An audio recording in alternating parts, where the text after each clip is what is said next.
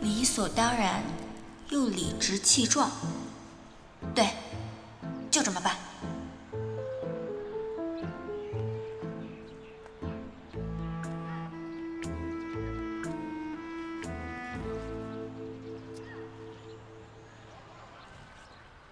哎，明天？学姐，这么巧？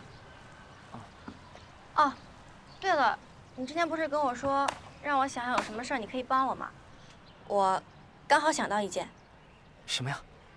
就是我答应明朗他们，每个月会过去一趟教他们，所以呢，无论是对打还是做示范，我都需要一个助手。所以这样呢，我去。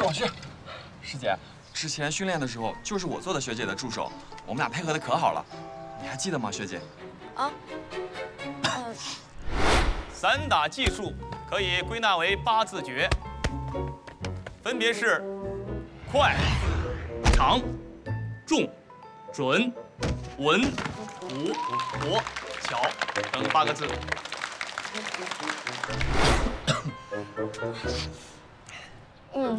好像是有这么回事儿。既然学姐有需要，那当然得我这个御用的助理亲自出马了。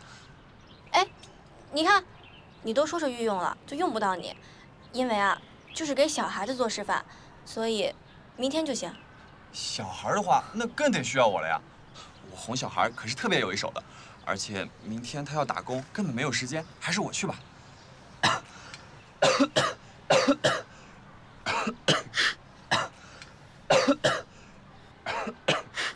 还是我去吧。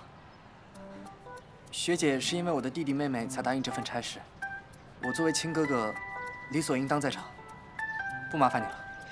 不麻烦，不麻烦。你的病还没好呢。对啊，你感冒了吧？万一传染给小孩子，父母会抗议的。说的也是啊。那既然这样，说定了啊。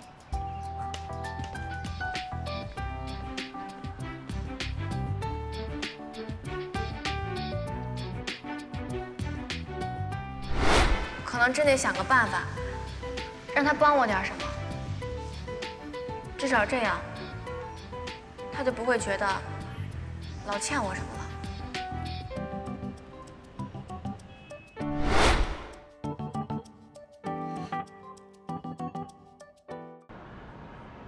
一，哈，二，哈，一，哈，二，哈，一，哈，二，哈。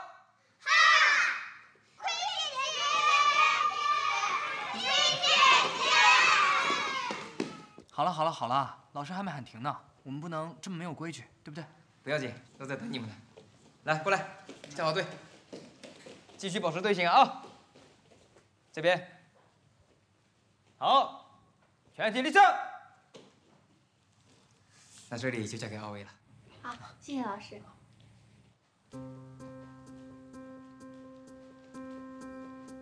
好了，那接下来呢，就由我来为大家上课。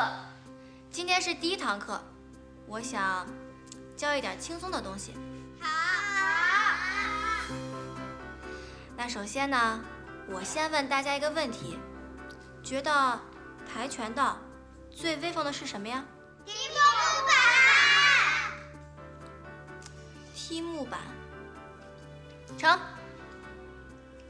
明天。哦。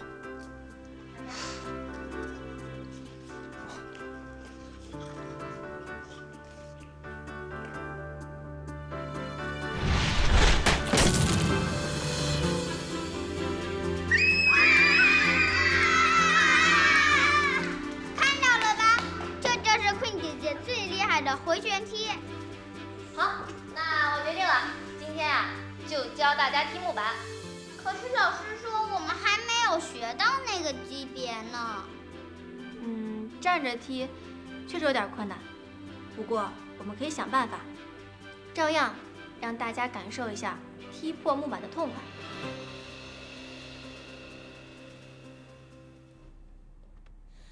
下面呢，我们就让明天哥哥来做示范。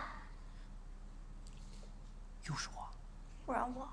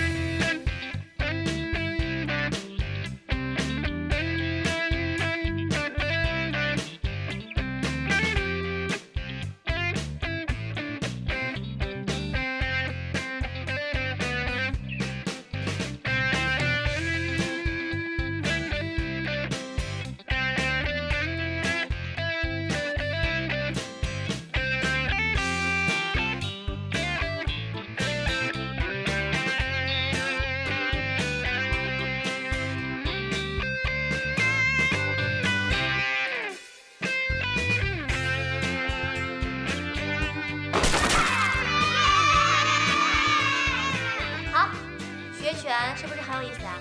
是。那下次姐姐再来教一些别的更有意思的，好不好？好。云姐姐，我能不能再向你要一次签名呀？写在这上头。上次的我洗手不小心写掉了，安小东还因此哭了3天呢。当然可以了，来吧。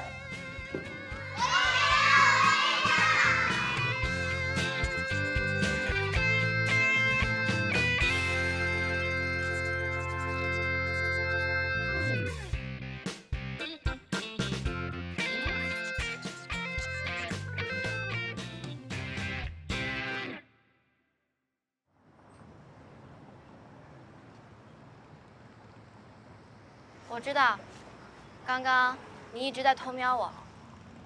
啊，其实我……你肯定在想，我为什么要教他们那些嬉闹的小玩意儿？觉得呢，作为一个 S 级选手，应该教一些更炫的招数，是不是？今天确实挺出乎我意料的。本来一开始啊，我也是那么想的。后来。我想到，以前教我打拳的叔叔跟我说，学拳吧，得先喜欢上，才能学好。因为呢，以后的路会很苦，如果不是真的爱这件事的话，很难撑下去。所以学姐今天是为了让小孩子们在快乐中学习啊？嗯，我就是这个意思。真可爱。哦，没有，我说那个小孩子呢？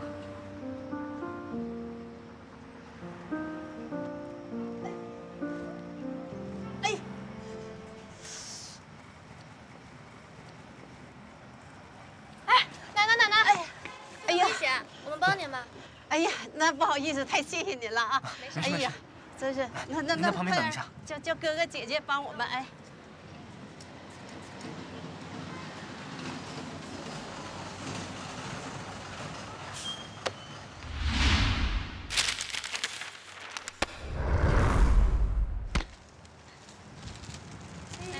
哎呀，太谢谢了！哎，你看看这2个年轻人心眼真好使，还不快谢谢姐姐？谢谢姐姐。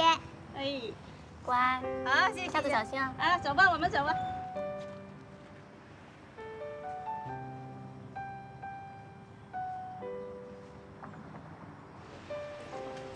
干嘛看着我呀？学姐，我有个问题想问，可以吗？问吧。之前在澳门大街上，你没有帮助那个卖水果的老奶奶，为什么今天会帮？就是那个，你把人车给踢烂的，还记得吗？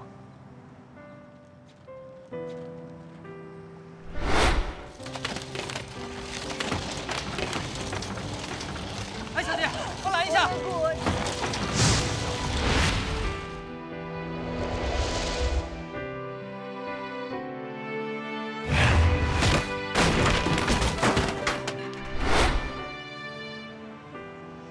那你为什么不说呢？因为我觉得我做的对的事儿，没有必要解释。再说了，我那会儿还不认识你呢。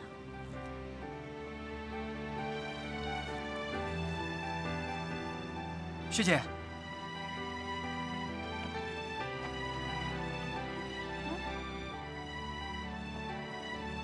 学姐，我为我之前说过的话感到十分抱歉，好像我老是误会你，对不起。